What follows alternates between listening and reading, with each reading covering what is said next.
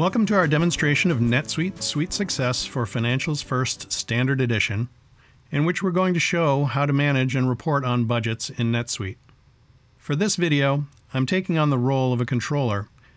Here's a look at my dashboard. A wide variety of financial metrics and trending indicators shows how well your organization is managing the day-to-day financial operations. Let's look at the budget in the Tiles portlet, which presents whatever information I need on an up-to-the-minute daily basis. Each role can organize the workspace to fit a specific set of needs.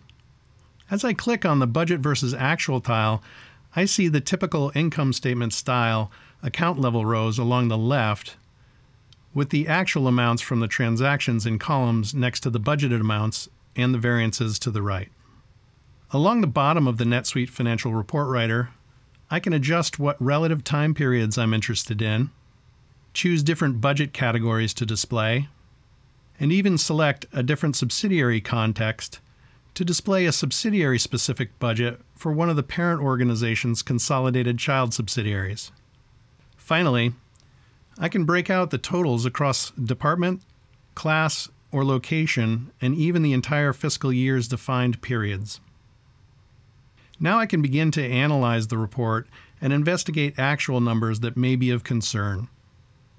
When I notice the actual revenue numbers are unusually high, I simply click through the summary figure to see the detailed revenue transactions that tie out to the total for that period.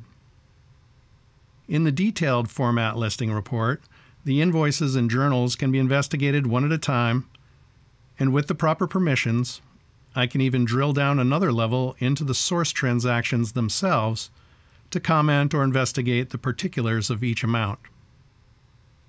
I can dig deeper into all details of a single transaction, who created and approved it, what other records might relate to it, the general ledger impact, and accounting details. I may also want to attach a note or file to the transaction, or even send a communication to the customer directly from the Messages tab. A click on the Accounting tab here shows me the estimated gross profit on the right, along with the GL account, currency, and tax information on the transaction.